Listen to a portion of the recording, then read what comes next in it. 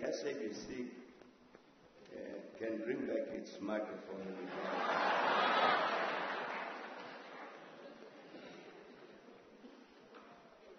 But let me start by saying, like our program director, thank you to everybody for coming. I think the executive dean of the school did say that normally we would have met in a smaller hall, but they got an indication that more people wanted to come. So welcome to everybody. I hope you'd find the afternoon worthwhile. I was very glad that we allowed for an explanation of the school, what the school stands for and what it tries to do. Particularly, I think, for the new entrance to the school. I think the familiarity with the school is an important part, I think, must be an important part of this afternoon.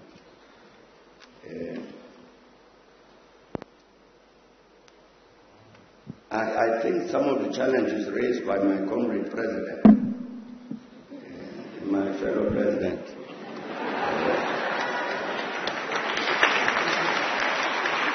of the SRC are important. I think perhaps in the course of our discussion this afternoon we'd come back specifically to the matters he raises concerning students and fees and things like that.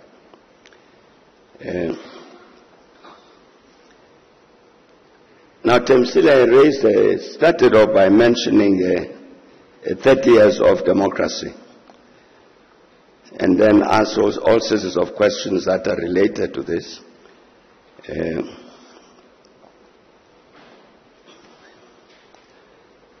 The matters that Dineo raised are also relevant to the same question about industrialization, ESCOM, and manufacturing and all of that.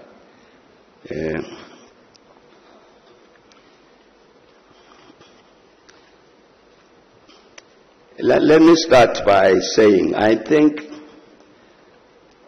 one of the things that worries me a great deal is that I think as a country, we don't understand South Africa in the same way. I think we carry in our heads different South Africas. And hence come with different solutions of whatever the challenges are. Take this notion of 30 years of democracy.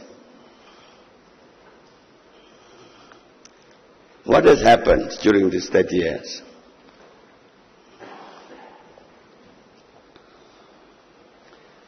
I think one of the fascinating things about these 30 years is what has happened, differences in the different periods within these 30 years.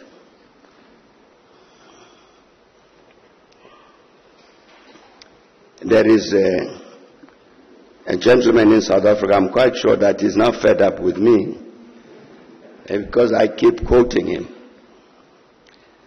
This is the CEO of the Institute of Race Relations, Dr. John Andres. Last year, Dr. Andres gave a speech somewhere in the US about the future of South Africa. I think all of us should read that speech. It's very interesting and very educative about 30 years of democracy in South Africa.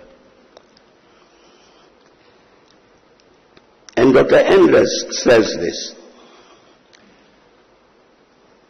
that you can divide this history of 30 years into 3 ages.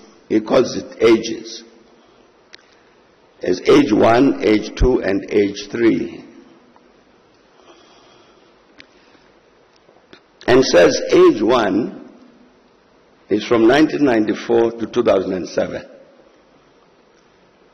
And age 2 is from 2008 to 2022. And now we are drifting towards the conclusion of age 3. So Dr. Andres says, if you look at age 1, the country is going up all the time. He says if even you take the number of people employed, in 1994 you got 8 million people employed. By 2008 it's 14 million. To contest this assertion that is made, that this was a period of jobless growth. Because in fact there's enormous job creation during this period. Levels of unemployment dropped during this period. All manner of positive things. He gives all the detailed socio-economic figures to show this upward process. That's what he calls age number 1.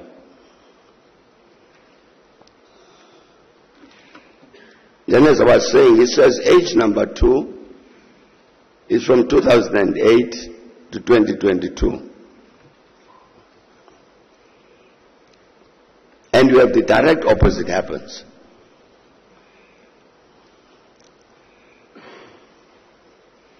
So in these 30 years of democracy, we start off going this way, and from 2008 we could start going the opposite direction.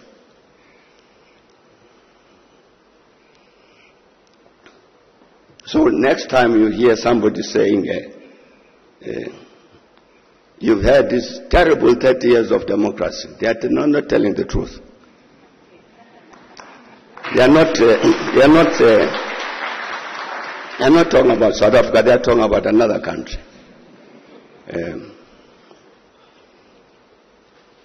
And you can see why, one of the reasons, why from 2008, some of the socio-economic figures point downwards. Because I'm sure all of us will remember that 2008, 2007, 2008, 2009 was this period of the global financial crisis. Started with the crisis in the US banks, affected the whole world, impacted on us here. During that period, job losses started happening. This is an exogenous impact on South Africa of the global economy, which is shrinking, and therefore, in terms of our exports and all of that, they get impacted upon by that. So I'm saying you can therefore see one of the reasons why from 2008, in terms of those socio-economic figures, you would see a downward trend.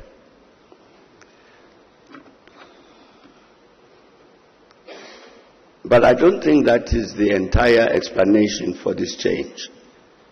Because one of the puzzling things about this paradigm, as explained by Dr. Andres, is during age 1,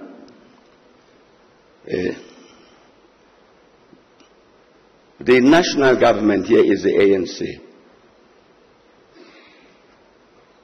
During age 2, national government is the same party. So question arises, what happened that the same party is able to lead the country in this very positive way during age 1 and lead the country in the opposite direction in terms of age 2? That's a puzzle, that's a conundrum. If it was a change of party, another party took over, then we can explain it. But it's the same party. What happened?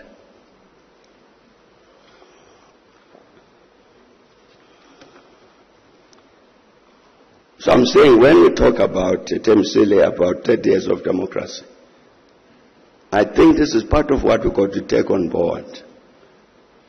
That what Andres is saying is correct. Is factually correct. One of the things that Andres does not discuss, because he was not discussing that particular issue, is that it's during this age one that we adopt our current constitution,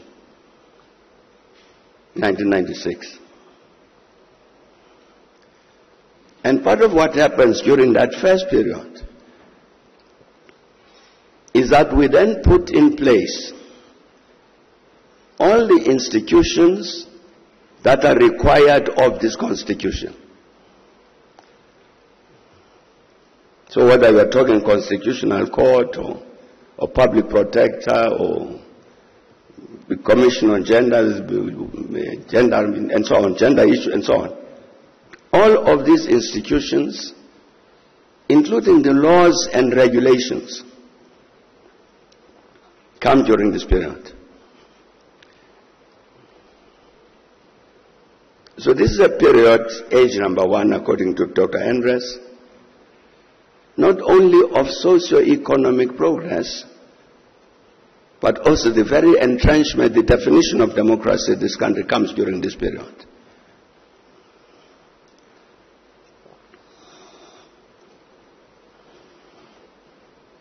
Challenges, even with regard to that,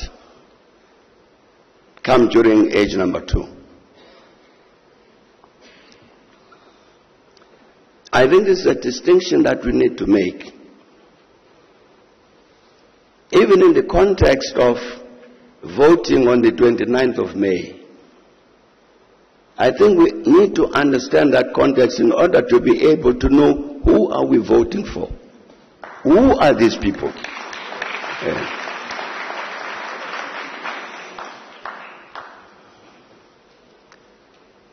I am sure that all of us in this hall, being very educated people, I'm sure all of us have read the report of the Newzroom Commission on SARS. Comrade President, I'm sure you've read it.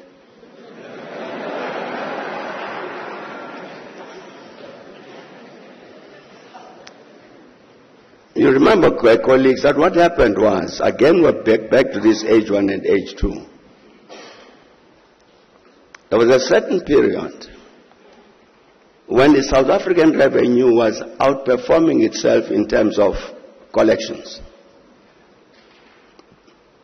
We'd always see this thing that there would be a forecast to say that SARS will collect R1 billion this year. At the end of the financial year, it's R1 billion plus. For a number of years, it was like this. And then during age two, it went the opposite direction. SARS started underperforming. So that raised a question. Clearly there is something wrong. What is wrong? That's how the Newzroom Commission of Inquiry, Judicial Commission, was appointed by President Ramaphosa. To answer this question, what has gone wrong?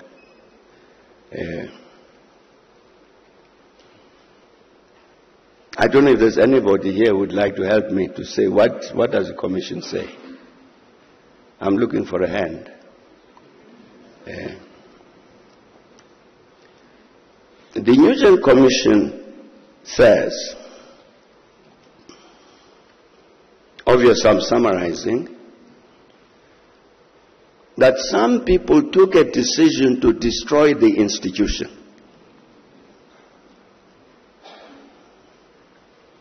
Now all of us will recall that what has happened during the, for instance, the proceedings of the Zondo Commission.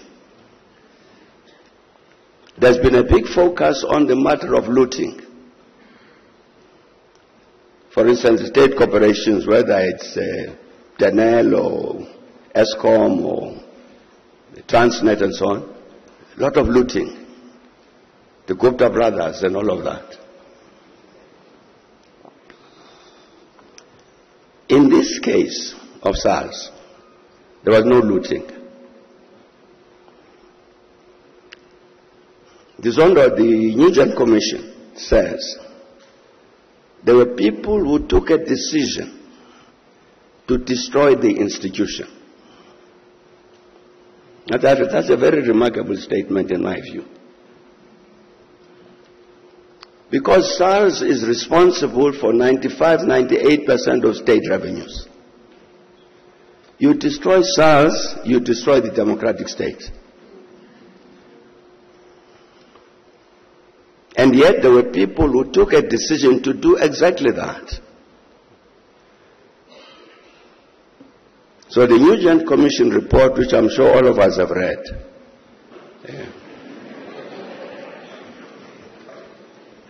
gives in great detail what is it that happened to destroy this institution.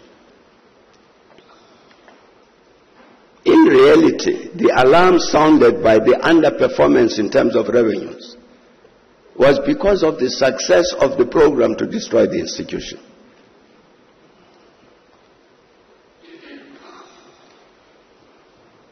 So in that sense, the people who had taken the decision to destroy the institution, they also provided the key to alert all of us to say there's something that's going wrong, which was what led to the formation of the Newzroom Commission.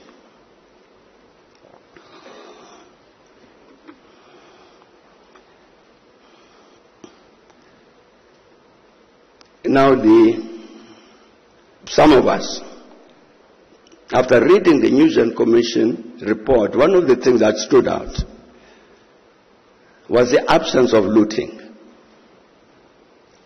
Because here's the state agency, it collects all these billions of rand.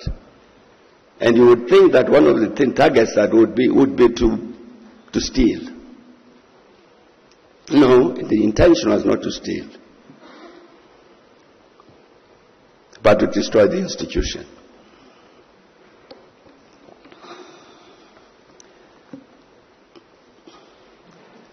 I think that tells us something. How do we explain that? That there would be people who would deliberately set out to seek an outcome of that kind. These are obviously people who are hostile to the very existence of that democratic state. They don't want it to succeed. So they intervene. If we take away these revenues, it won't be possible for the state to succeed. I'm saying it must be that there are people there, those people, were people who didn't like our democracy and wanted something else.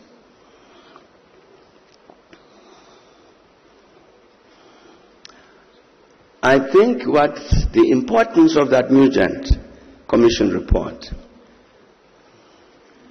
is that it actually communicated a very important message which all of us in South Africa should understand. Exactly this central point, that there were certain people in the country who deliberately set out to destroy this democratic state. Therefore, it's not everybody who celebrated 1994.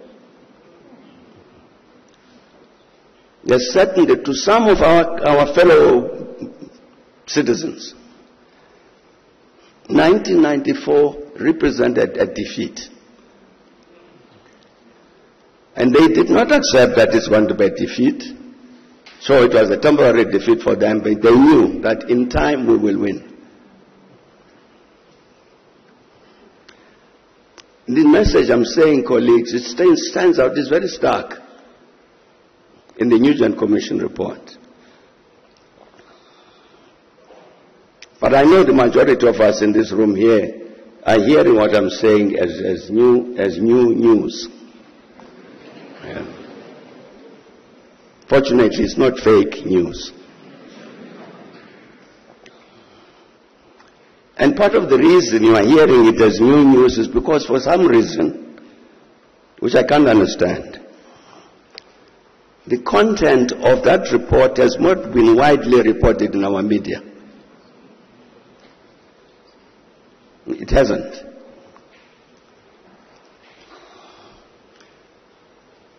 The Zondo Commission continued, looked again at the SARS issue. They looked at the outcome of the Newzroom Commission of Inquiry on SARS, and they said, we agree with what that commission says and its outcomes. But we are going to look at the same question again because it's imperative in terms of our own mandate. And they did. The Zondo Commission looked at the SARS matter, continued from where Newzroom had left off. And now this is one of the extraordinary conclusions in the Zondo Commission report. That as all of us know, the Zondo Commission report has been now in the public domain for 2 years or something. The Newzroom one has been on the public domain since 2018. And clearly all of us have read it, the Newzroom report. And I'm quite sure all of us have read the Zondo Commission report. The Zondo Commission report, among its conclusions on the SARS matter, says one of the people who played a leading role in the effort to destroy SARS was the President of the Republic of South Africa. That's a strange conclusion. Fortunately, I was not president at the time.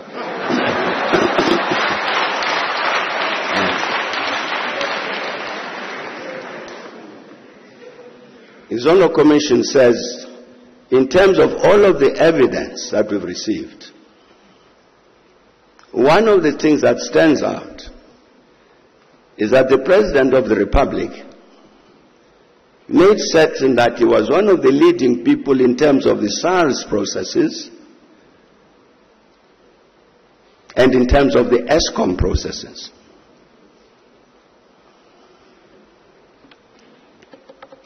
It's in the Zondo Commission report, it's in the public domain. And yet again we have this strange phenomenon. Comrade President, that what I'm now saying about what the Zondo Commission says about who was responsible for this attempt to destroy SARS includes the President of the Republic. That is new news. It isn't.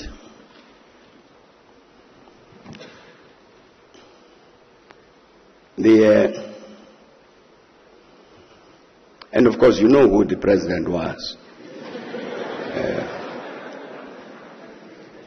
And it says so in black and white, Jacob Zuma was part of the leadership in the process to destroy SARS.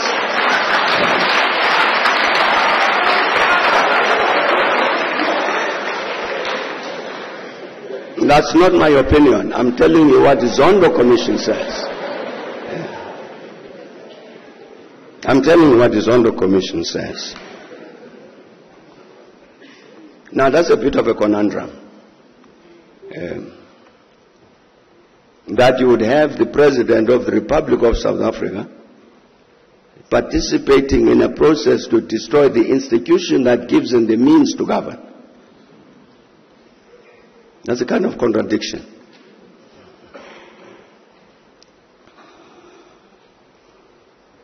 It's a contradiction that then raises a question.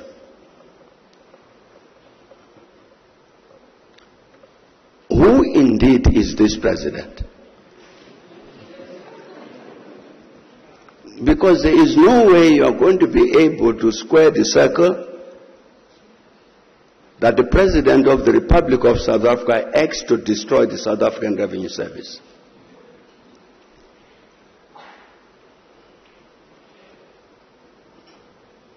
Either the Zondo Commission is entirely wrong, or we are dealing with somebody who is entirely wrong.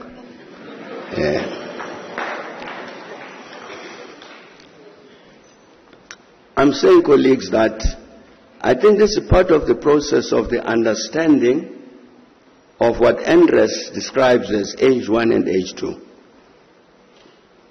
And what happens during these two ages, which are opposite to each other.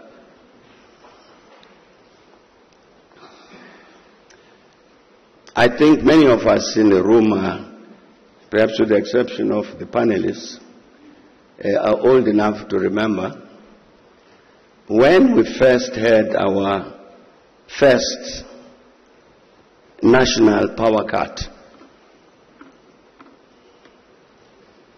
when the country went blank because of ESCOM, what is called load shedding, the national. The first time it happened was in January 2008. You remember that even the mines had to shut down for a whole week.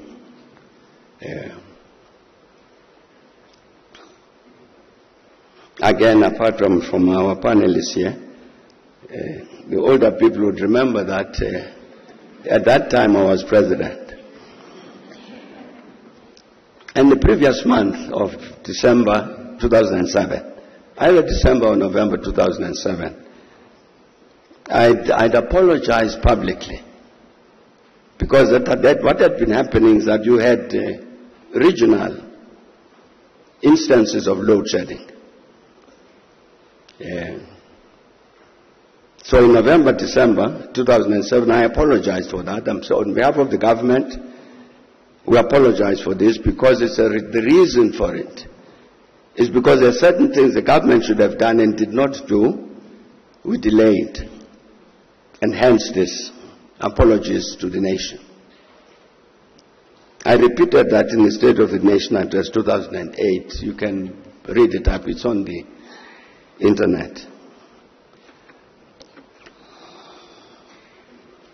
So, national power cut January 2008. Many years later, I read in the newspapers that there's a report that has leaked which discusses the power failure of January 2008. And in reality, I was very wrong to apologize. Because what ESCOM did, the practice within ESCOM at the time, was that it had its own internal monitoring process about internal performance of the power stations. And the regulation was that each power station must have a minimum of 22 days supply of coal immediately with it, and not to go below that. So the internal monitoring system kept an eye on that. And already during December 2007, that monitoring system was telling the power station managers, you are running out of coal, replenish. And they didn't. What caused the power failure of January 2008 was the power stations ran out of coal. Because the power station coal managers at each station didn't respond to this alert from within this organization saying replenish. They didn't run out of coal, so you can't produce electricity in a coal-fired power station without coal. I think I'm saying I saw this thing in a report in a newspaper. It was a leak. So naturally, as you'd imagine, I'm very interested in all of this. This was a leak from a report of a special investigation unit. There was an SIU that had been commissioned to study certain things at ESCOM.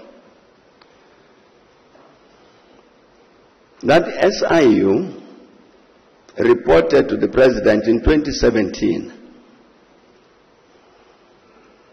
and said what I'm saying. That the reason for the power failure in January 2008 was easily avoidable. All we needed to do was to replenish the coal supplies at the power stations. That's all. The SIU report says, but they didn't do it for whatever reason.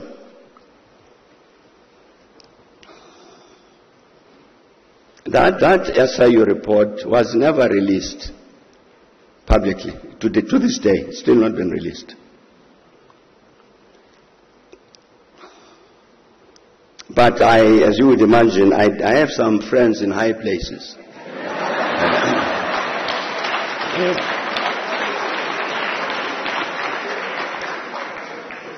So I asked them, I said, look, I've read in the media that there is such an SIU report. And it's in the office of the President. Can I please get a copy? And they gave me a copy. And indeed the report says what I've just said. Now, colleague, I'm talking too long. But I'm trying to talk about 30 years of democracy.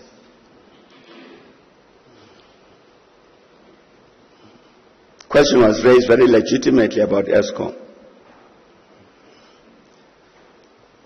I'm saying the first national power failure at ESCOM had absolutely nothing to do with the narrative that is told. No, this was failure of government. No, it had nothing to do with failure of government. It was a deliberate decision from within the organization to produce that crisis. And one of the immediate consequences of that is, according to the procedures at ESCOM, they declared an emergency. An emergency meant that in terms of coal, for instance, you didn't have to put out tenders and all of that. You just go and buy coal where it is available. That immediately doubled the price of coal. Immediately. And that report will also say some of those station managers pocketed something from that.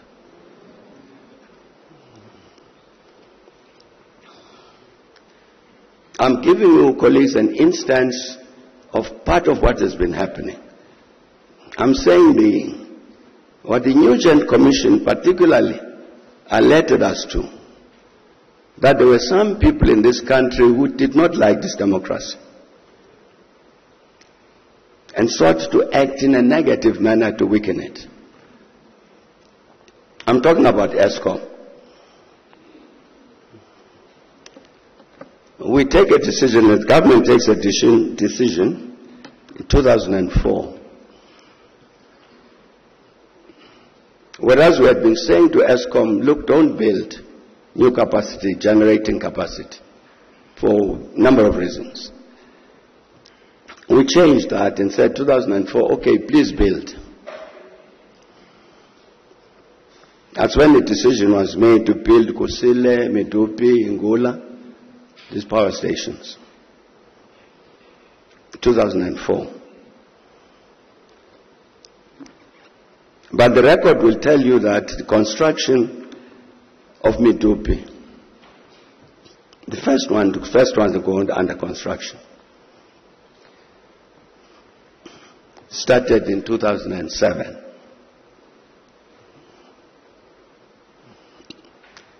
So the question that arises in my head, what's the delay? Decision get taken in 2004, implementation starts 3 years later. Why?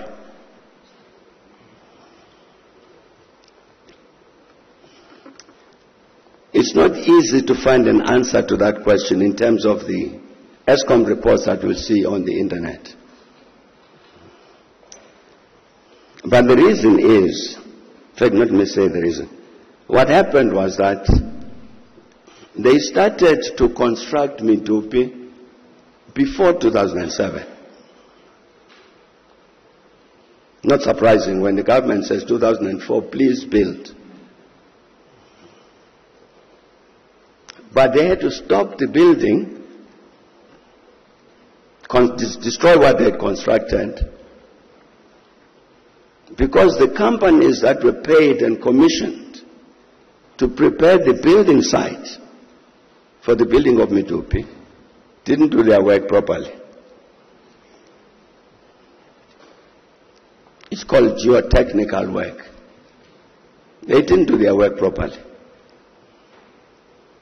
The result of which is when the construction of Medupi started, it sank. Had to be destroyed, more work done on the site.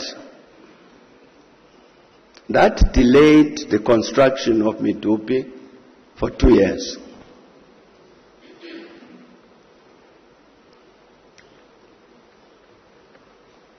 In my view, that's not an accident. That you'd have companies which normally are paid, they do this job all the time to prepare sites for construction of whatever, and they messed this one up so badly that it delays construction of Medupi by 2 years. I'm saying I don't think that was an accident. It's consistent with these people who intervened with regards to SARS. They were intervening with regard to the matter of electricity. Medupi, Kusile were supposed to have been completed by 2014.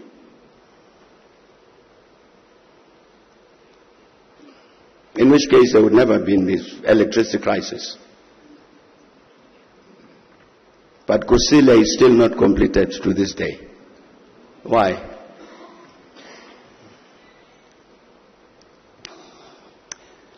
Seven years after the construction of Kusile started, 7 years, it was not generating any, whatever you call that unit, of electricity after 7 years. Obviously, this is very embarrassing to anybody. So what Eskom did was to hire an Indian company, the Tata brothers. Hired the Tata brothers to come and build Unit 1 of Kusile. And the reason they did that is because that company had built another power station in India which was more or less a replica of Kusile. So they came indeed and they built Unit 1 of Kusile. So at last Kusile was generating electricity. So this company was expecting that their contract would then be extended to build Unit 2, 3, 4, 5, 6. But Eskom said to them, no, we can't extend your contract unless you have got a BEE partner. So the Indians wanted to know, we brought 50 engineers and technicians from India, and the rest of the staff is staff at Eskom that we worked with. When you say we must have a BEE partner, how do you do that? Are there black engineers and technicians who can then come and become our partners? Maybe that's black empowerment. No, that wasn't working because already they had 120, 130 people under mentorship, engineers. Well, in the end, the matter couldn't be resolved of this BEE partner, so the Indians left. They finished their work in 2016, that Unit 1 of Kusile was integrated in the grid in 2017. I'm saying to this day, we have not finished constructing Kusile. And yet it's quite clear, if this business had not popped up of a BEE partner, Kusile would have been completed long time ago. And I'm absolutely certain that whoever said to these Indians, get a BEE partner, it was not out of interest in terms of BEE matters. It was to delay the construction of Kusile.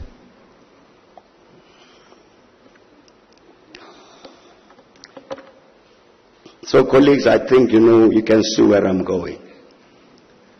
Yeah. In 1994,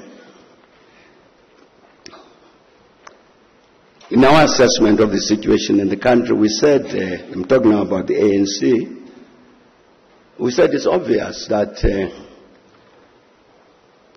not everybody in South Africa will be happy with the change that is taking place.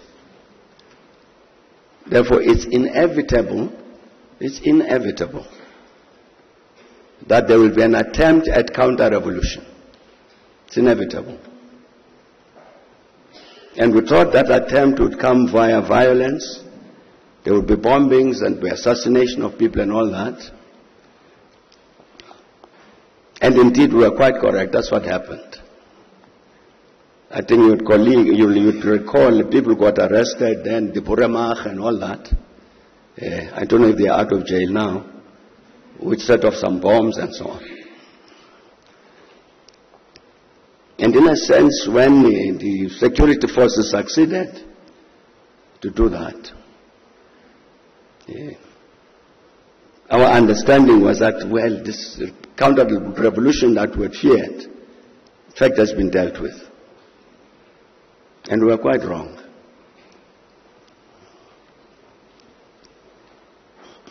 You will see, I'm sure, all of you, again, educated people, there's quite a lot of discussion in the media about what is meant by the National Democratic Revolution. And a lot of opinion here that this is a program that was decided by Lenin in Russia many years ago. It's a communist program and it's stage one towards socialism. You find a lot of that discussion. And that's part of the thinking that informed the counter-revolution. But in this ANC, what is this ANC? This ANC is nothing but a proxy of Moscow. It's a communist front. What it wants to do with South Africa is to reproduce that socialism, following the stage one of the National Democratic Revolution. So we must defeat it by all means. I'm talking about the thinking, the ideology between this counter-revolutionary intervention. So what I'm saying, colleagues, in the end, in order to understand this age number 2, according to Dr. Endres, where you then have all of these negatives, none of them are accidental. You cannot have an ANC government performing as it did during age number 1, and suddenly, in age 2, it behaves in the opposite direction. There's been a change somewhere. And that change includes a change in the leadership of the ANC. So, when we're talking about, therefore, what is to be done? Tim Sile said, these ANC breakaways, coalition politics, and all, what do we do about all of that? I'm saying in that context of what's been happening in the country, how do we understand the breakaways? Or just take the MK party. You can't say, I remain a member of the ANC, but I support a party which is going to campaign to defeat the ANC. That doesn't make sense. One of those two things is wrong.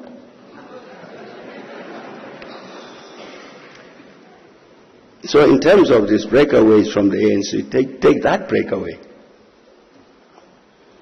You can understand it.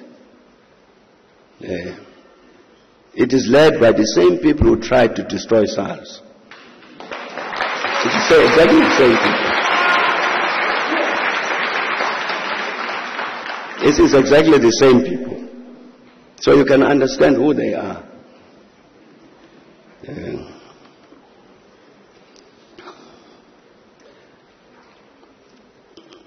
Or even take the youth.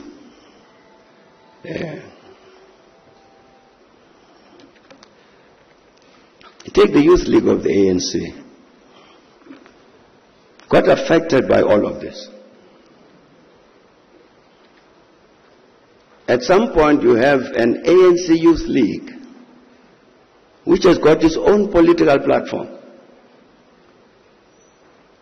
Separate, different from the political platform of the ANC. It can't be ANC Youth League, it must be somebody else's Youth League. What happened? Suddenly you've got, the very popular thing. I think even my comrade president here referred to about land. There's established ANC policy, which is in the Freedom Charter. If you come to me to say, now let's do something about the land, I'd say, bear in mind what we've said in that Freedom Charter for many decades. The land shall be shared among those who work it. That is a very well thought out position. Strategic position with regard to solving a number of issues here. The national question, the land question, how do we handle it? No, somebody pops up. No. Let's take the land and give it to our people. So I say, I belong to the ANC. Who, according to the ANC in South Africa, is not our people? There's nobody who's got our people. That's ANC policy. Somebody else's policy might be very different. But that's why the ANC says this land shall be shared among those who work it. Black and white and whoever they are. But I'm saying you have a youth league which is called an ANC Youth League, which has got a very different policy from the ANC on this matter. Is it ANC? It's not. It's a youth league, sure, but a youth league of somewhere else. I'm trying to indicate, colleagues, what has happened, which has produced these two ages that Dr. Andres talks about. Age number 1, where everything is going this way, and age number 2, when things are going the other direction. Under the same political party.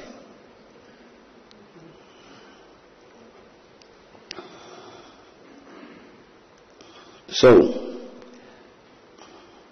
I think in terms of our response to all of these challenges about coalitions and so on, the question that we must ask, where do we want South Africa to be? Not where do we want the political parties to be, where do we want South Africa to be? In terms of employment, in terms of everything that we talked about, industrialization and so on.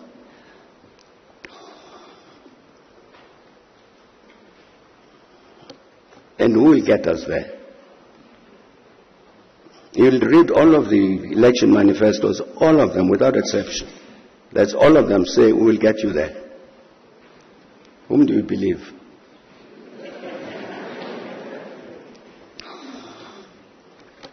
I think there's a major political struggle that has to take place here, in part based on a proper understanding of the state of the nation. Not the state of the nation as we wish it to be, but that it actually is.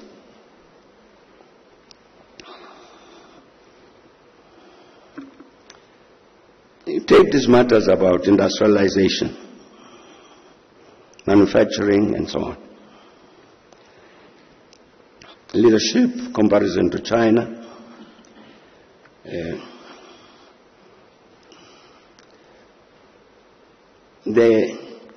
Johann Rupert, very senior business person in the country, did an interview a few years back, I think with Power FM.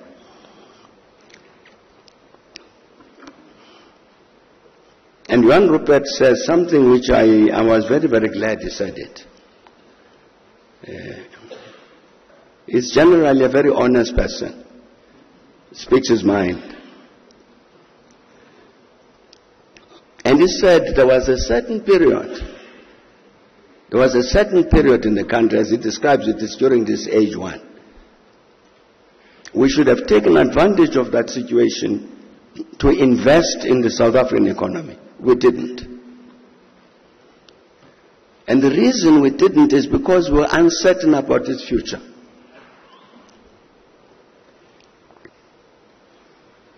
Now that's a very senior business leader in the country who says that. At some point I can tell the story now. We talked to the government of China because clothing and textiles here were suffering greatly because of imports from China. As you know, I was saying that you look around, all sorts of items of clothing are made in China. So we talked to the government of China to say, look, this industry of ours is dying because of imports from China. Please do something to stop this flow. I hope the Chinese government won't be angry with me for telling this story. They agreed. They said, all right. So they would intervene to reduce the flow of the Chinese exports to South Africa in order to help South African clothing and industry to survive. And then said something which was very, very interesting to me. They said, part of what we will do, we will help your companies to catch up in terms of technology. Because they've fallen way behind in terms of technology in this sector. So that by the time we normalize the situation, they would have caught up with the rest of the world in terms of technological development.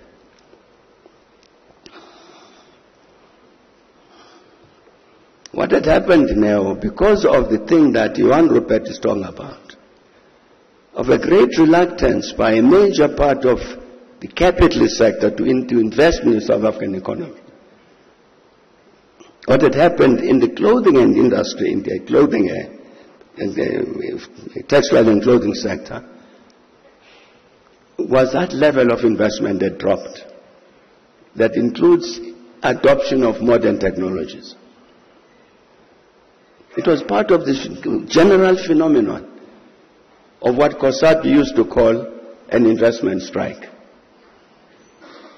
Because in truth, a great part of capital in this country was very uncertain about the future of the country. This miracle that people talked about was too good to be true. One day there will be a big explosion. Therefore, why invest? As part of the reason for the drop even in manufacturing.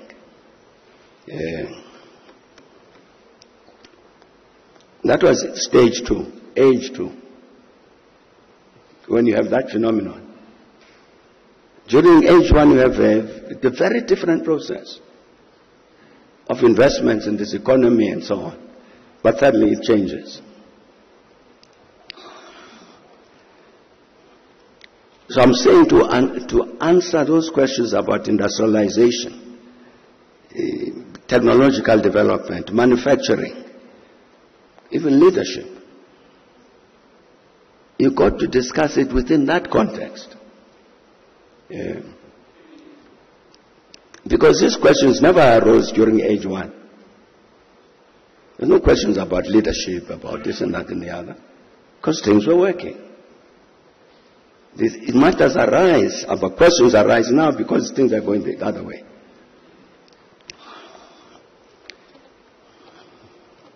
That's a challenge we face as South Africans, to grapple with this reality, which has impacted in all elements of national life. You can go through each one of the state corporations, Eskom, Denel, Transnet. What has happened to all of them? And what has happened to all of them is not accidental. It's particular interventions to make sure that this democracy doesn't work.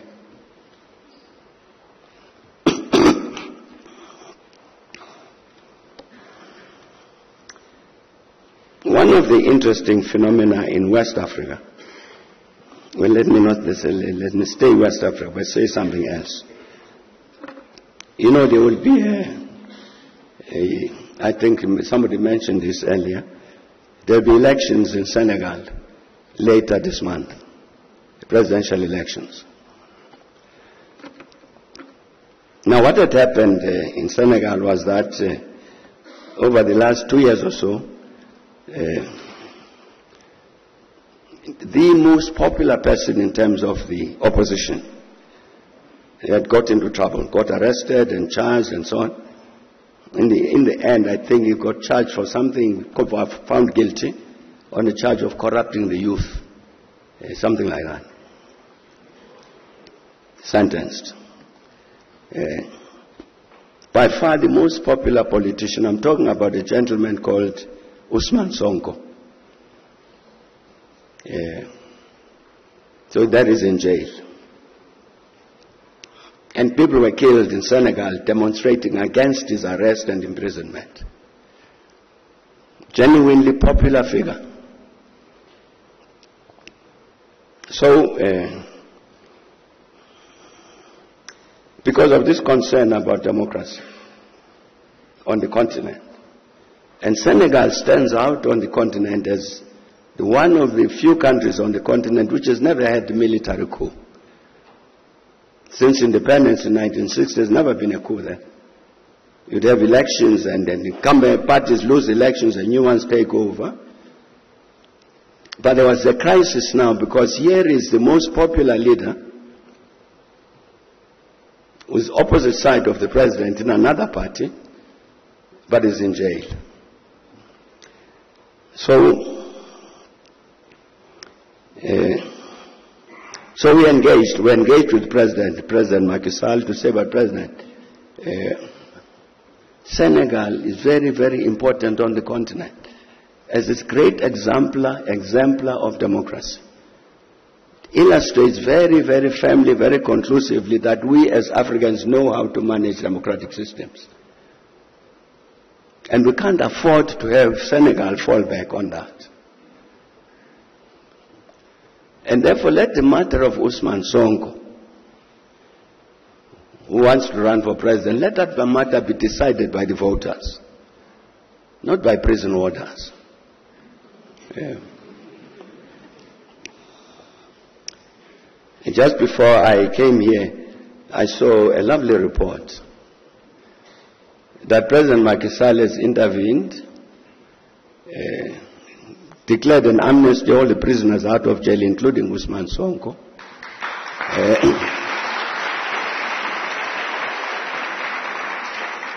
And pardoned various charges, as a result of which Ousmane Sonko is running for president. That was an excellent intervention made by the President of Senegal. Precisely to say it's a responsibility of the Senegalese or the rest of us to defend this democracy, particularly, you raised quite correctly, in the context of the military takeovers that have been taking place, particularly in West Africa. But I think we've got to understand this about the West Africa situation. You know,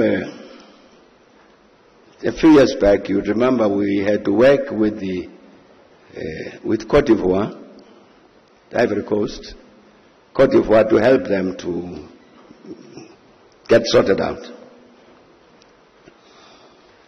And one of the things that we found was that there was an agreement with France signed at the point of the independence of Cote d'Ivoire, that France would maintain a military barracks in Abidjan, the capital. And the commander of the French troops, in any situation where he felt the security of Cote d'Ivoire or the security of France was threatened, he had the power, sovereign power, a French general, to take over the public station broadcasting and announce whatever he liked. It's one of the agreements, one of the 12 or so agreements, that not only Cote d'Ivoire, but many countries of the Francophone countries that signed with France at independence. Mali just now has just repudiated all of those agreements. I think there were 11 or 12 of them, which include prescriptions about when you've generated a foreign currency, bank it in Paris. And Paris, the French franc then, would guarantee your currency, CFA. Part of what is happening in West Africa, Palisa, as you can see, is a rebellion by young officers against French neocolonialism. It's not only military coups to remove some elected president, but these young soldiers are saying our politics since independence has respected this junior relationship with France. That must end. So you see the big confrontation between these countries and France. It has to do with ending, like the agreements I've talked about. That you'd have a French general based in Cote d'Ivoire who has actually the power to intervene in Cote d'Ivoire as he liked. So it's an anti-neo-colonial rebellion. It has got this element, you are quite correct, of removing elected presidents. How does the continent deal with that? Well, you know, the OAU has a standard policy, as you mentioned, against illegal changes of government. So, the military governments don't get recognized. But we have a particular consequence now, where Mali, Niger, Burkina Faso decide that they are walking out of ECOWAS. Now that can be a positive development. What is to be done? It's not a question that we can answer here. But I think, again, I'm trying to say, it's necessary for us to understand the objective reality. What actually is happening? It's not just young soldiers who are hungry for power and therefore remove this elected president. No. That's why they talk about Thomas Sankara. Sankara took power by coup d'etat. He was a soldier. But Sankara understood this particular issue, the need to destroy and defeat neocolonialism. And that's what these young soldiers are saying. What do we do with them? What does Africa do with them? I think Africa is a challenge, a problem, answering that issue, answering that question.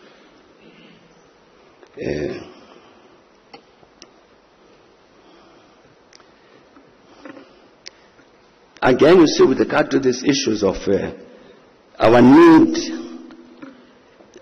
properly to understand what are we dealing with. Relate, for instance, to the matter you mentioned, Palisa, of the situation in the eastern part of the Democratic Republic of Congo. That conflict. I'll repeat myself what I've said publicly. That the Congo, like all of us, we inherited colonial boundaries. And when the colonialists drew up the boundaries of the Democratic Republic of Congo, they included in the eastern parts of the Congo populations that were Rwanda speaking. These are Congolese in terms of those colonial borders. But the problem for us and problem for the Congolese is that certainly even during the days of Mobutu, they did not want to recognize the Rwandese who were Congolese as Congolese.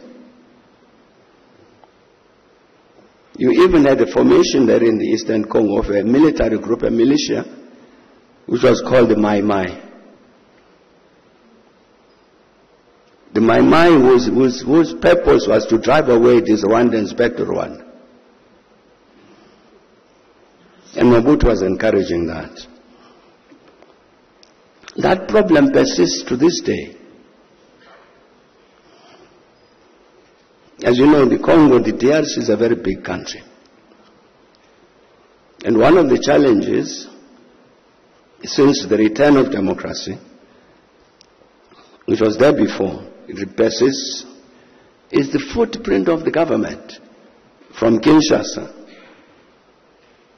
is not necessarily strong everywhere in the country. So in the Kivus, this is part of the problem, in the Kivus in the Far East,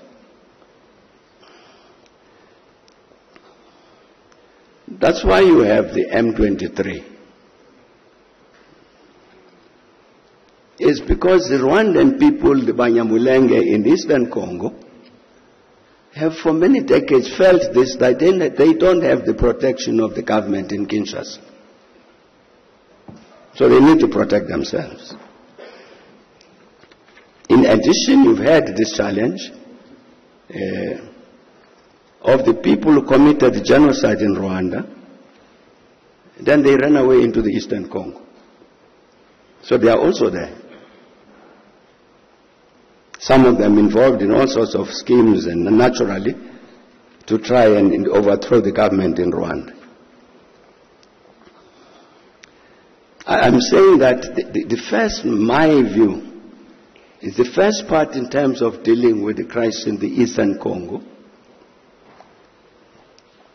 is recognizes that the Banyamulenge are Congolese. The Rwandan-speaking section of the population of the Congo is Congolese, and therefore must be protected by the government of the Congo, like all the population of the Congo is entitled to protection by the government. That's a starting point.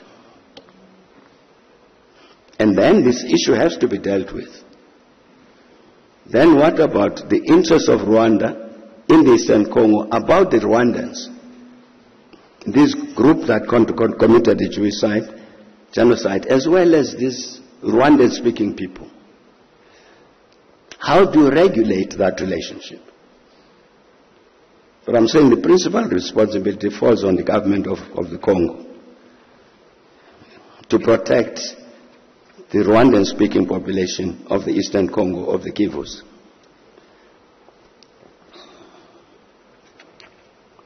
I think an understanding of those issues, why the coup d'etat in West Africa, why this commotion in the Congo, we must, fortunately we are, as members of this particular school, as it was explained, we must be the first ones to understand the objective reality.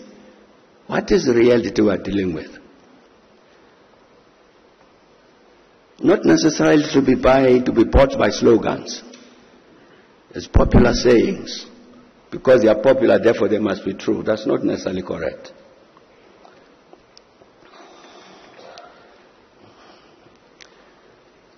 The illicit financial flows that Jonathan raised,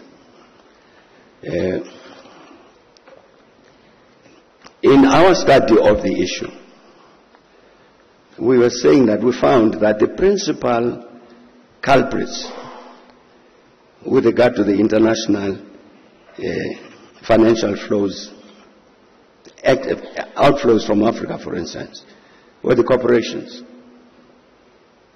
It's the major companies that are responsible. And when those monies get out of the continent, they end up somewhere in the developed world, including in these areas called tax havens. And therefore we said, even in our report, therefore the struggle against international financial flows, you can't localize it. Yes, as Africans we suffer from this problem, but you can't resolve it entirely just by interventions in Africa.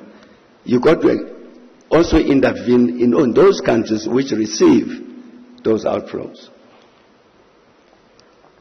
I'm very, very happy that in the end, what has happened now is that at last, finally, the rest of the world responded to that. As a consequence of which there is now a process at the United Nations, there's a process at the approved by the General Assembly, to prepare a draft international convention, tax convention, to deal with this matter of illicit financial flows, so that you can deal with it comprehensively, not regionally, but comprehensively globally. And the United Nations is now in the process of drawing that international tax convention which will deal with this matter. What is required in the continent is to build, first of all, the understanding of the issue and the necessary capacity. The necessary capacities, even in our tax authorities, to understand this. When we were preparing the report, for instance, we went to Nigeria, we went to the Congo, the Democratic Republic of Congo, we went to Mozambique, we came here, number of countries. And so we get to Nigeria, and one of the things we find, we're told by the Nigerians, it's not the customs service in Nigeria which measures how much oil is produced and exported from Nigeria. That's a matter that is decided in the office of the President. And because the office of the President does not have the capacities that customs have, they are dependent on what the oil companies report. And they were saying to us that their own view, customs, was that it's likely that the country was operating on the basis of an underestimate of a third of the oil that was being exported. We go to the Congo, and the Congolese say, we don't know how much copper we're exporting. We're dependent on the mining companies to tell us. Mozambique same, got this fishing trawlers who fish for prawns and all this. What is the catch of the prawns? How much of it is exported? Entirely dependent on the report of the fishing companies. I think that's what's an indication I'm saying of the capacity. We need to build up the capacity within our countries to be able to do that in order to get a handle on this matter of illicit financial flows. Or take a last example I will give here. South African company gets itself registered in Switzerland. And in the books it's owned in Switzerland. So it exports money from here because they are paying the owner who's in Switzerland. And the owner is not at all a Swiss. It's two young officials from their company here. They post them in Zurich. You put a label in a room. This is company so-and-so. And they exported something like $2 billion. Like that. These illicit financial flows out of here. Unfortunately, our tax authorities here managed to get a handle of that. And working with the Swiss and the British, they managed to recover that money. But it was entirely because of the capacity that there was in SARS to track down a crooked exchange of that kind. But I'm saying, Jonathan, that the matter of illicit financial flows remains with us. It's a very serious issue. But fortunately, at last, the whole world is saying, okay, let's get together and deal with this matter, even via a tax law, which will be binding on all countries in the world. A very, very important step forward. Now, I think I've answered all the questions.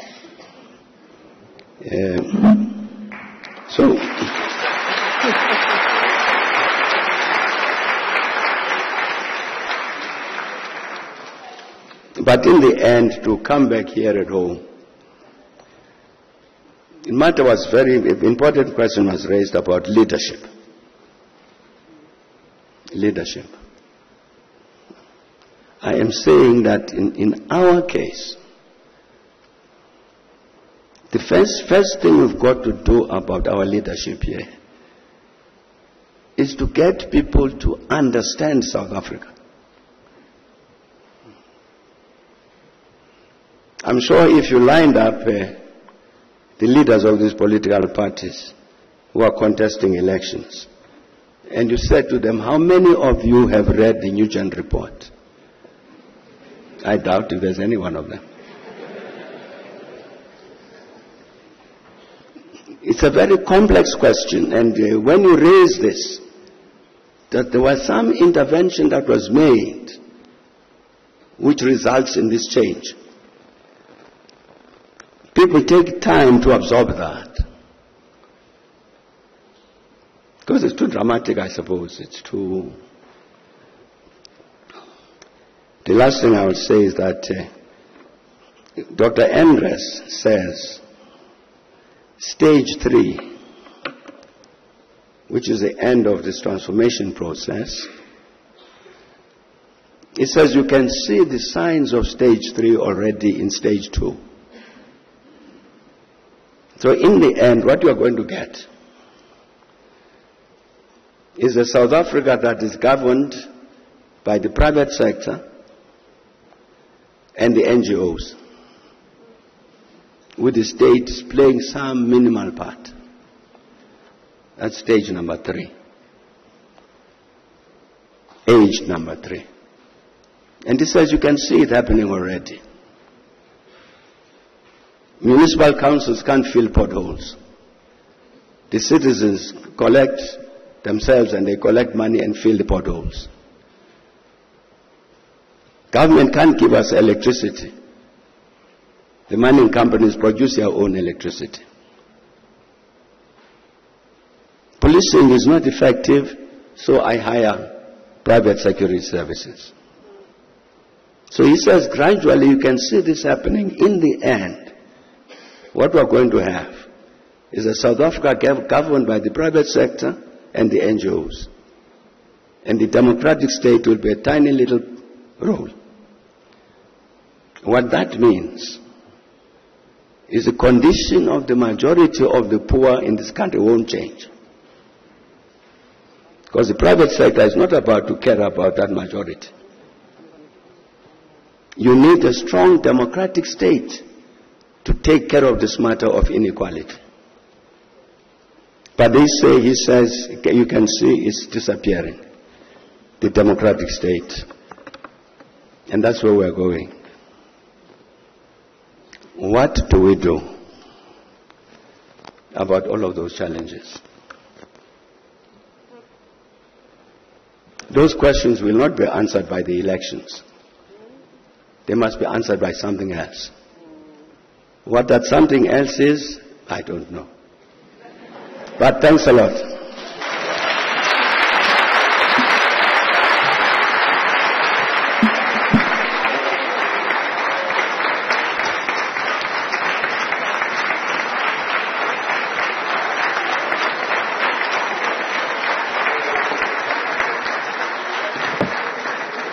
Thank you. Thank you. You may be seated. Thank you so much. Wow. I guess we have engaged. Our thoughts are still reeling and working hard to think about all this information that we just received at this point in time. And this is information that you may not get in the books. And that's why these conversations are so important. You may not be able to get them. And I think one of the things that really touched me is when the President was talking about 1994 as a defeat, and now, and then those that we defeated are looking at us to say we're going to get them somewhere there.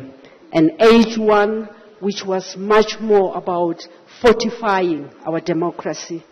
And when we see age two, the government as well being a player in the destruction of our democracy. And I think these are very, very touching points when we think about our country and where we are today. And at this point, I'm going to give our panelists one parting shot and open for the floor. I think we will be done at 12:30 as suggested. So Thembisile, do you have something that you would like to say before you leave? Definitely.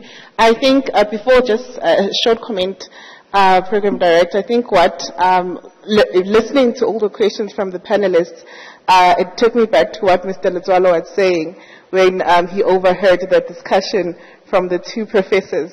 I guess we know the answer is everything. President Mbeki is everything. He encompasses all of that. My parting shot, President, I took a lot from this session, and thank you very much. I believe that the takeaway mostly was your question of who will take us there. I think that is one very prominent question that we as South Africa need to ask ourselves, especially because we've got elections coming up on the 29th of April, of May, my apologies. And this is a question that everyone here in this room, everyone here watching online, and everyone in South Africa that's going to vote President need to ask themselves in order to ascertain who to vote for and where they see our country moving forward. Thank you very much. Thank you. Dinero? Thank you so much. I appreciate how you have broken down the last 30 years into 3 different dispensations, and just to get an overall understanding of how we got to where we are at this moment. And I think my parting shot speaks to for me, everything rises and falls on leadership. And I hope as Africans and as South Africans, we can really make a conscious decision about who we elect into power, and not just politicians, but thought leaders. Thank you. Alisa? Thank you very much, Program Director, His Excellency. Thanks for the response. I quite appreciate the fact that when we are looking at the developments in the continent and juxtaposing them to what is happening here at home, it very much brings us closer to that age 3. That might look something like institutions, when they begin to erode, what is the position of a citizen in that process? And hence, I would like, going forward, for us to think about means of involving or driving a citizen-centric democracy, so citizens that are conscious and being able to participate actively in the democracy without only seeing elections as part of the democracy. Thanks. Thank you, Falisa. And I think the President also underscored a very important point around the fight in the West, the military coup, being an anti-neocolonialism. Yeah. Yes. So I think, yes, definitely the coup and the bad coup. All right. Okay, over to you. Thank you. Thank you, everyone, for attending. I'm sure you can all agree it's been an intellectually stimulating event. And there's just one thing I want to say before everyone goes. When you're at the voting stations and you're staring at that sheet of voting paper, please just remember one thing.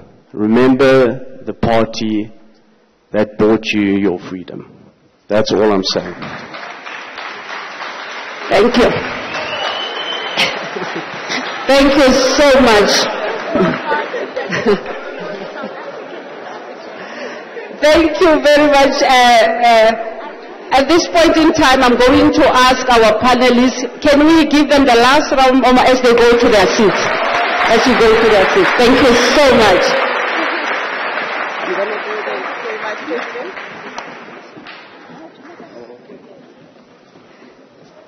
Thank you so much. Now is your turn.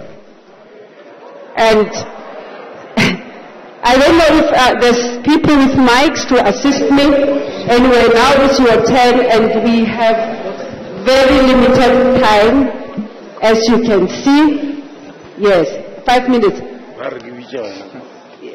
Let's wait for the program. Oh yes, I'm taking 5 questions, yes.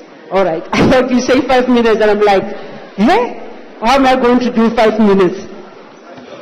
Hey, there's so many hands. I'm going to make sure that this side is represented, this side, and that side, all the 5. Okay? Yes. Gentleman there? Oh, I don't see you, Mama. I was seeing her. Sorry?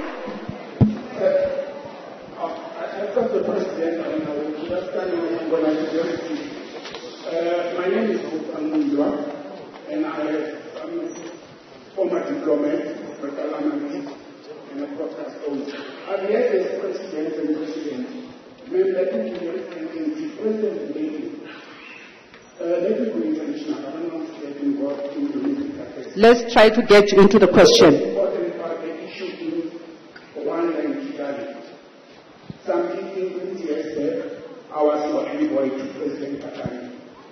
And myself and you, because organizing us, we managed to silence the guns in the part of the DRC. My question is, why would the African Union or SADC or South Africa use your expertise as well as your cordial relations, other relations with better program, to re-engage on the process of trying to bring peace and stability in the region, because we are an expert in that, and you support other relations.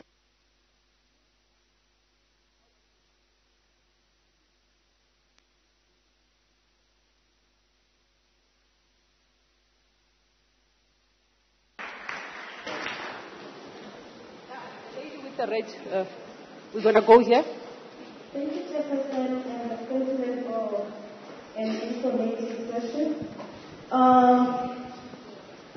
Looking back to history, the first year of democracy, South Africa managed to come out of economic meltdown because of the good economic policies that we had. I just want to find out, where did we dropped the ball. And then going to the upcoming election, do you think that the current ANC can assist us to revive what we had? Thank you. There's a hand here.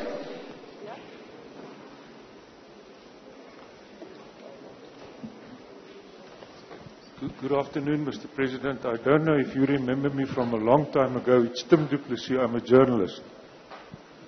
Tim. But my question is, Mr. President, it was wonderful to listen to you this afternoon, reflecting backwards and a little bit forward as well. About yourself and your remarkable political career, you've been President of the ANC for 2 terms, President of the country for 2 terms. What do you think you would have done differently? Looking back now, is there something where you can say today, I should have done this, that, or the other? Thank you, Mr. President.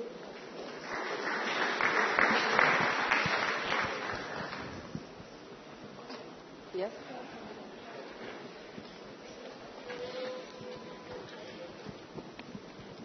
Mr. President, thank you for a very interesting talk. My question is, do you still dream of the African Renaissance? I see you here talking, and there are a lot of problems, and especially in terms of problems of during your time as president. But what I'm not hearing from you, and current time as well, but what I'm not hearing from you is your ideas on the future, on where you think we should be going. Where would you like us to go? Thank you. Thank you. Ambassador, the ambassador of Senegal is here. Ambassador.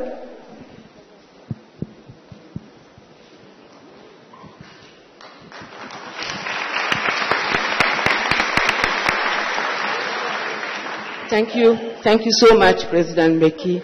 And thank you, South African people. I just would like to attest that you played a key role in helping Senegal get out of this severe crisis. Among other leaders of the continent, you helped us. And that is something very, very important that we will never forget. I just wanted to make that statement to attest and to say that today Senegal is showing again that we are a strong democracy. We have strong institutions. We face this crisis, but we are getting out of it with the support of the continent, with the support of South Africa, and with your support, President Mbeki. Thanks again. Last question, this side. Yeah, the lady with the black jersey. Yeah.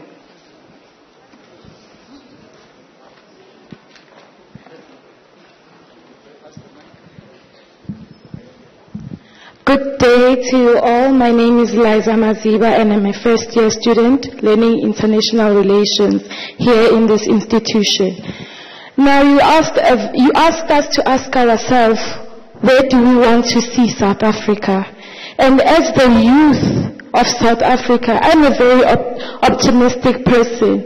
And I see a South Africa where there's no tribalism, where there's no GBV, where a student who just recently finished their matric is not forced to take a gap year because universities are full, and where a woman a man over 35 is unable to continue learning because NSFAS no longer funds them.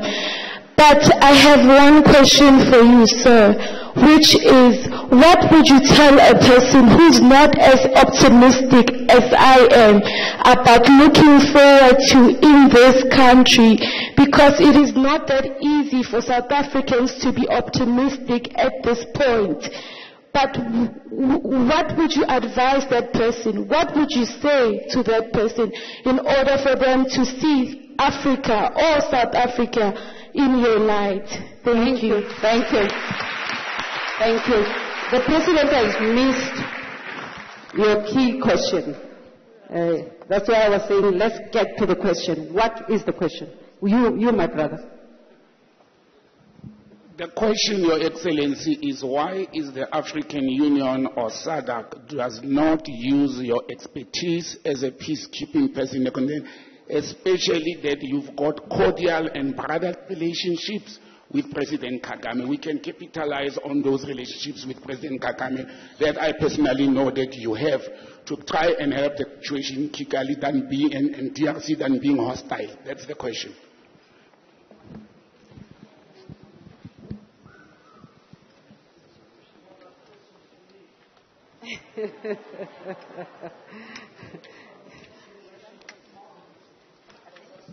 Yes, the time. You see, look at the hands, and I'm being unfair to everyone. So let's allow the president to, if he allows us to take a second chance, I will do that. Thank you.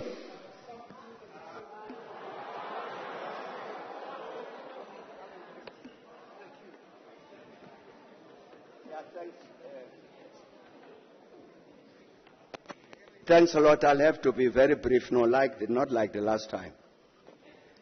I want to say, first of all, thanks a lot to the Ambassador of Senegal. Because indeed, as she says, I contacted her and said, Ambassador, please, here is a task. We need to speak to President Macky Sall because here is a challenge. And indeed, she actually responded, which is not normal, Ambassador, to actually said, I have delivered your message. Thanks a lot, Ambassador.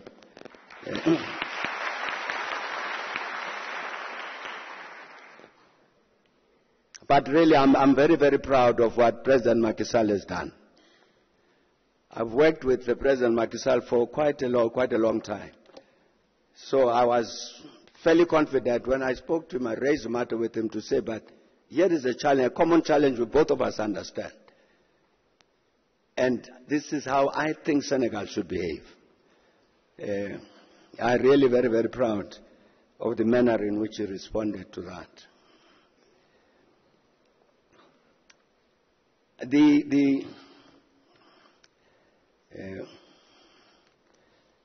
Nobody has spoken to me about what to do about the DRC here at home. They haven't. I don't know why, but they haven't.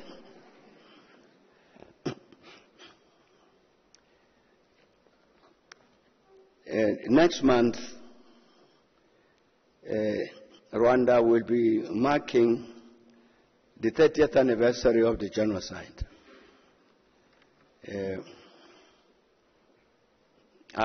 President Kagame has sent an invitation. I'll be going there because I think for us, all of us as Africans, that's an important anniversary to mark in order to address these issues about peace and stability on our continent.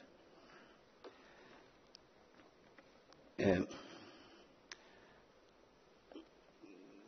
a sense, the issue about peace, well, let me come at it differently. You'd recall that our colleagues in East Africa, this African community, decided to send a group into the Congo to help resolve the challenges in the Eastern Congo. It was led by President Uhuru Kenyatta. Now, he contacted me to say, I've been appointed in this thing, what do you think? So we discussed the matter, and indeed I told him what I thought, that the first challenge to overcome is to get the Congolese to understand that is a Congolese problem. It doesn't originate from outside of the Congo. You remember even when we had the negotiations with the Congolese, when they met here in Sun City to negotiate the transition to democracy and so on, one of the negotiating groups there was the RCD. And the RCD was an armed group. There were 3 armed groups. The RCD was one of them, which came out of the Kivus. Because of the population in the Kivus felt the need to defend itself. So it actually had an armed representative in the negotiations to negotiate the future of the Congo. As a reality that was understood by the Congolese themselves, they didn't say, RCD, you are not wanted here. So they were part of the solution. But I'm saying that I think the matter about this peace in the Eastern Congo, in the Eastern DRC, has become too factionalized. Because I saw somewhere on the television that somebody asked one of the Congolese, but the East Africans came here and so on. Now we are getting the Southern Africans. What happened? And the response was, no, we don't want those. We didn't want those as East Africans because they were very deceitful. They didn't tell us that in fact they supported Rwanda. Therefore we chased them away. I immediately understood what he meant. Because indeed President Kenyatta, leading that East African group, engaging the Congolese government, raised this thing to say, but the Rwandans in the Eastern Congo are Congolese. You've got to treat them as Congolese.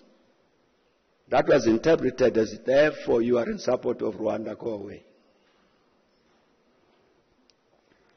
In a sense, you've got to find a way of depoliticizing the matter so that it can be dealt with objectively. In the first instance by the African Union, which is facing its own challenges. What I was trying to say with regard to our economy here, and why it's performed differently, is not that one colleague was saying, why, at what point did we drop the ball? We didn't drop any ball. As I say, you can just look at the statistics yourself, do the research yourself, you're a university. Just look at what happened during this age one that Andres is talking about. The economy was performing very well. It was growing. Levels of investment in the economy were growing. Levels of numbers of people employed were growing. We even had something we're looking at with my colleague as we're coming here. There's a few years where we actually had budget surpluses. And you have a budget surplus in order to generate resources, not to pay the money lenders, but to build schools and clinics and roads and so on. And the report says this was the first time since 1913 that this country had budget surpluses for the very first time in an entire century. To generate the resources to be able to attend to the matter of the upliftment of our people. Instead of paying the bankers because you owe them too much money. We didn't drop the ball. But somebody else intervened to produce a negative result. Assisted by people within our ranks, who in fact were not part of us. They wore the same t-shirts and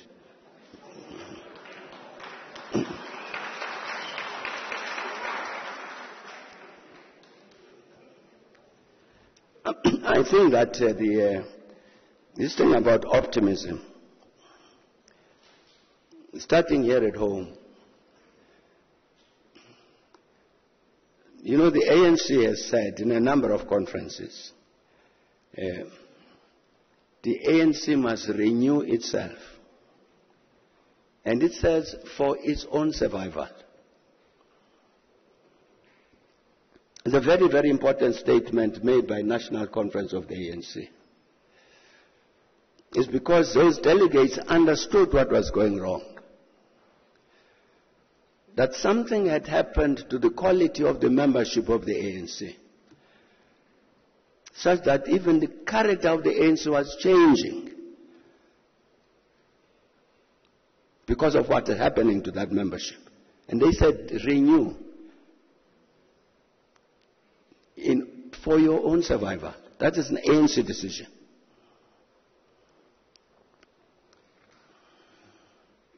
That challenge remains.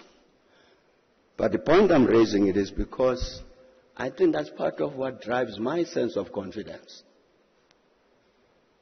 That there are still many people in the ANC who know very well that something is wrong. And therefore something needs to be done. And identify the thing that is wrong correctly. And it's not difficult. It's been identified in successive conferences. I've seen documents prepared by our veterans which look at our ANC conferences since 1997. National conferences, NGCs, policy conferences, and all of them up to date say one thing. And they say the quality of the membership of the ANC has declined. That since ANC became government, you had too many staff riders. People who came in because this was an opportunity to get a job in government and to steal and put something in your pocket. And yeah, there are members of the ANC wearing ANC t-shirts. So when the membership itself says we need to renew ourselves, it communicates a message that there is hope. That there are people, there are ordinary members of the ANC who are saying there's something wrong here.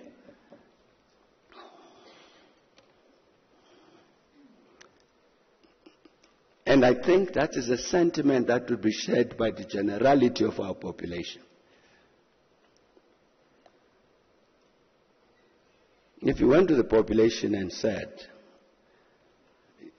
dear population, look what we've done. We've removed all of the thieves who've been leading the branches of the ANC. They're all gone. The population would give you a standing ovation. I think that's what gives hope. If you look at, I talked earlier about what COSATU had described as an investment strike. But a very, very interesting phenomenon is that during 2020, as the COVID-19 pandemic starts, the government puts out an economic reconstruction and renewal, whatever, economic plan. 2010. Business did the same thing. Its own plan for economic renewal. Both of which were supposed to serve within the NEDLAC process. So the business people submitted their plan to government, which would bring it into the NEDLAC process. And what I found really, truly remarkable in that business proposal was that business, well, let me start somewhere else. It was a meeting of the ANC where I say, I have read the government economic report. It is 32 pages. I've read the business report. It's 132 pages. So I say it's clear to me that more work has been done by business in terms of what are the steps to be taken to really revive this economy.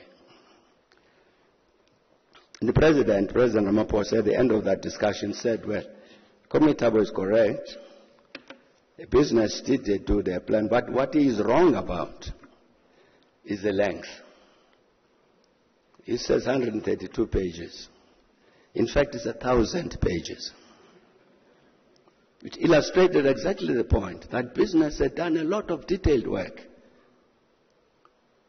and said this plan we are proposing would cost 3 trillion rand over 3 years. We as a private sector commit ourselves to spend 1 trillion rand. This was the very, very first time since 1994 that the private sector made a commitment of that kind. And R1 trillion over 3 years, they said R1 trillion over 3 years. At the end of the 3 years, of course, we'll do more planning. But that was a very, very serious commitment to help to create these factories and mines and this that we need. That's part of what gives me optimism. That clearly there's a change in the thinking of some of the business leaders so that they could make a commitment of that kind in writing.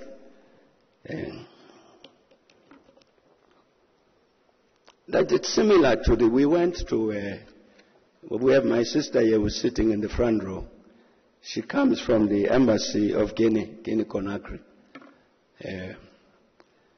Our last Africa Day lecture, it was Africa Day last year, was in Guinea-Conakry.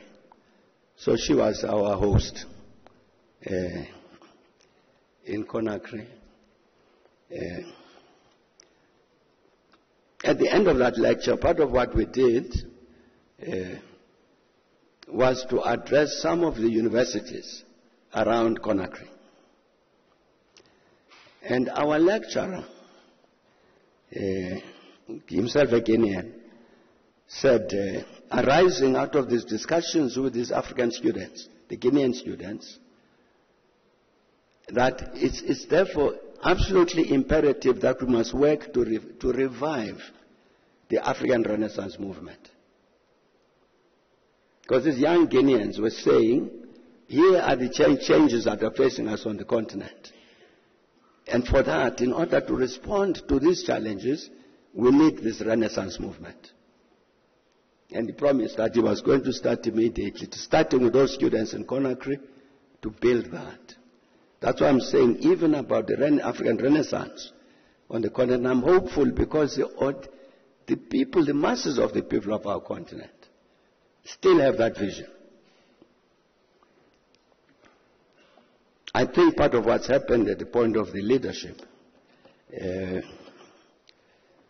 there's been obviously a decline in the commitment to Pan-Africanism among our leadership across the board. That includes South Africa.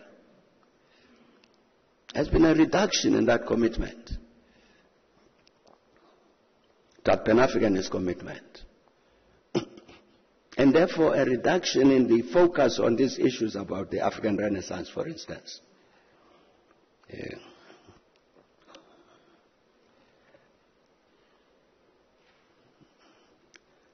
Even now there is the new commission, the Commission of the African Union, will be re-elected in January next year. So there's a hot discussion going on now about the processes for the election of that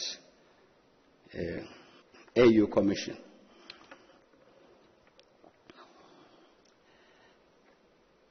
And I think if you stay close enough to the AU, you would understand why that's a hot issue. Because you have these conflicts taking place on the continent. The conflicts in the Sahel. The conflict in Sudan. Sudan is tearing itself apart. Quarrel today between Ethiopia and Somalia. The conflict in northern Mozambique, or the eastern Congo, or Libya. And you look at those and you say, where is the AU? And ask anybody here to challenge you to say, this is what the AU is doing about this, that, and that. Nowhere to be seen. Something wrong there. But I'm saying that the sentiment among the young people, like the sentiment we picked up in Guinea-Conakry from the young people, was the importance of this Renaissance and the need for them to reconstruct that movement so that this becomes an agent of change. I think that's what gives hope.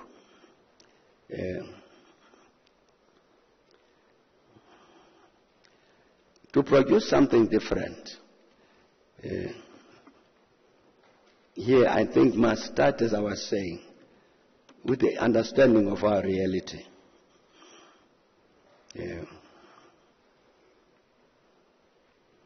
And my challenge to members of the ANC would be to say, very, very critical in terms of producing something different, is to do what the conference has said, a genuine process of the renewal of the ANC. Part of what is problematic about it, that renewal, is I sitting in some senior position in the ANC. I'm not sure that I can survive the renewal process. It might identify me and say, this is one of the ones we don't want. So I will therefore block the process of renewal, because it affects me personally. But I'm saying the challenge I would make to the ANC is that let's implement what conference has said. This renewal. And you can't say it's now been possible to convene a branch of the ANC which has not met for 2 years. It's now meeting. Therefore, that's a renewal. It's not. Who are these people who are meeting? They may correct 1,000,000 times. But who are they? Are they the same people who are busy destroying SARS and are busy correcting an ANC branch? I think something different will come from that process. And that would include to produce something different, really to implement what was commonly agreed in 2020. That the problems facing the country require all of us to join hands. That business, government, labor, civil society, let's work together. This social compact. With all of the work that was done, it was never achieved. And yet that is the only way to pull the country out of what it is. 70% of new investment in the South African economy, historically, has come from the private sector. You can't rely only on the public sector to generate this economy. Where the private sector produces 70% of new investment, you can't do without it. And where the private sector agreed, as it agreed in terms of the social compact, let's work together to define what is to be done. I think we didn't quite take advantage of that opportunity. That's one of the things that is outstanding, to do something different about this country, to produce that social compact. Indeed, what our colleagues were saying there, we want a society where there's no tribalism, no gender-based violence, and all of these things gone. Even in terms of education. And part of the tragedy, our tragedy in my view, is that in reality, as a country, we've got policies on all of these issues. I don't know of any issue where we don't have a good policy.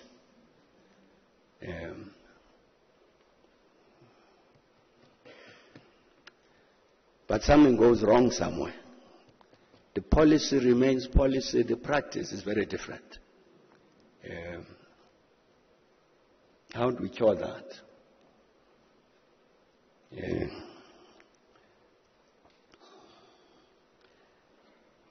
Issue of crime, for instance, is raised quite correctly. And the positions of the country The positions are correct. But something went wrong. For instance, you remember the ministry responsible for this was the Minister of Safety and Security. And then at some point they changed it. It was Minister of Police. So we got a Minister of Police instead of Minister of Safety and Security.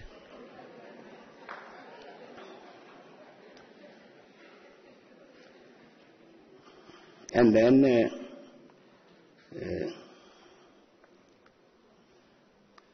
you had National Commissioner of Police, provincial commissioners, inspectors, and that changed. They became generals and colonels and military ranks.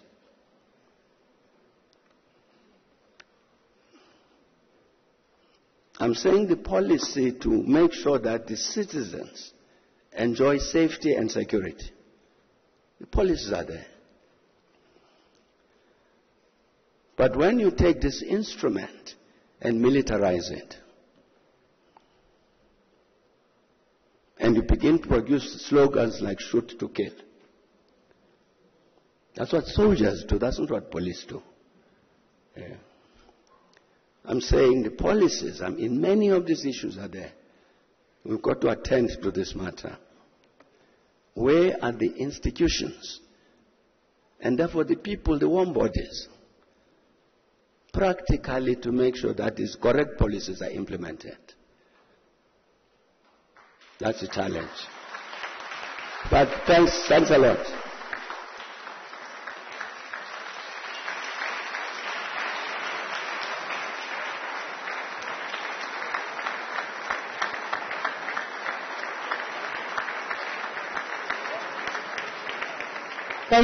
Thank you very much. We may be seated as the Dean is doing the vote of thanks.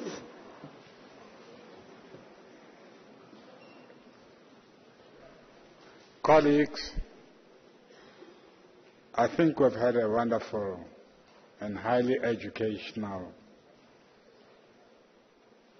experience. I want to thank President Mbeki, the panelists, for actually sharing their thoughts.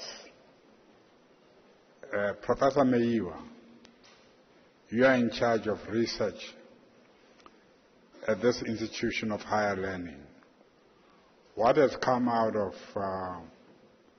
the thoughts from the panelists and the responses from President Mbeki?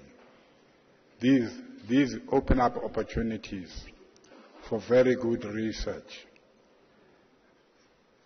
Students were challenged to think out of the box, want to acquire a good education and pursue research which is meaningful. I'm not saying students should not be political animals, but they must also focus on research work, because that's what also liberates the mind and liberates the country. To the ambassadors, Professor Meiwa, I want to thank you very much. Your opening of the occasion was precise, short, sweet, and to the point. And that's how we want to see it happen. Ambassadors, high commissioners, representatives of embassies, we also thank you for being here. You have actually blessed with this occasion with your presence. I want to thank the organizers, before I thank the organizers, the media. Your role is very important in society. If you project and allow for analysis and thinking, the role of the media also becomes part of the education process of a society and a continent. I want to thank you for being here, and that is your presence.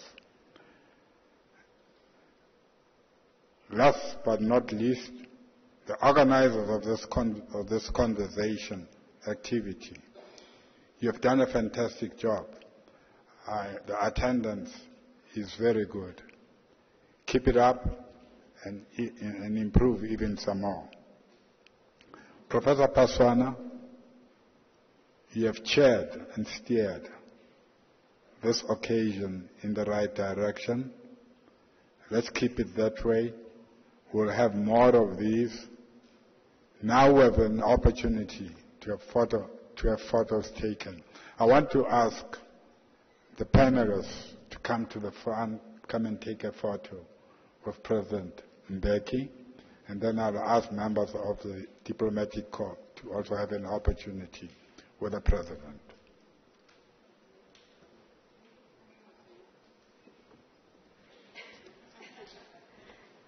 Thank you. At this point in time, we have come to the end of our event, and we are going to request that we all get seated as the President is being taken away, and then our current students of the TM school, please remain seated. The panelists, please remain seated, and obviously the dignitaries that are here. And then as the President is being taken away, we can all leave. Please drive safely. Thank you for being with us this afternoon. We hope to see you again at the next event. Thank you very much and drive safely.